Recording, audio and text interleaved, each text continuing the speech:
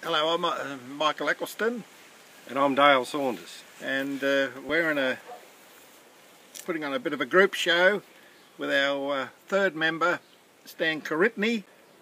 We could explain a little bit about our work, which is all very different. The three of us have different outlooks and attitudes, but we come together every now and then,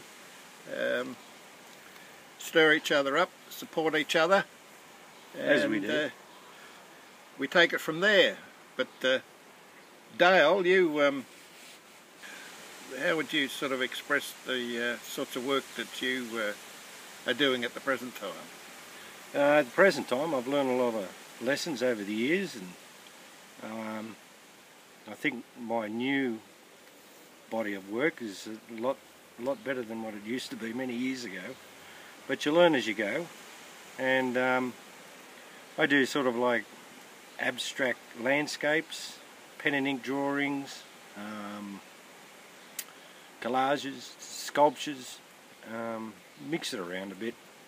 And I do art because I love it. It's so much fun.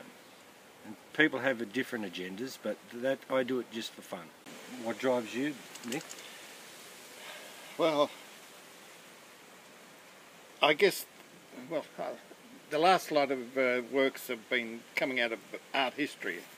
Many years ago I used to try to do, let's say, realistic paintings and so forth.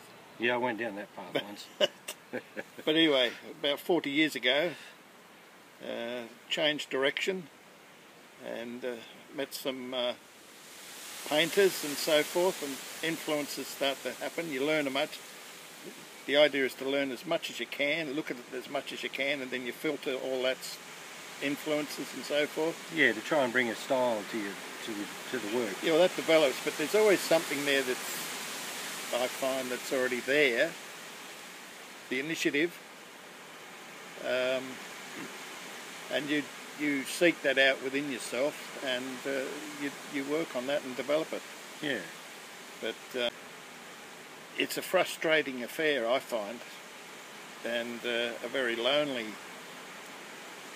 activity. Lonely days in the studio, Yeah, no one around. That's right. Listening to all the noises outside. But it's very good to have companions, fellow people that know what you're going through, to sort of stir you on a little bit. Yeah. So, we're looking forward to the next shows.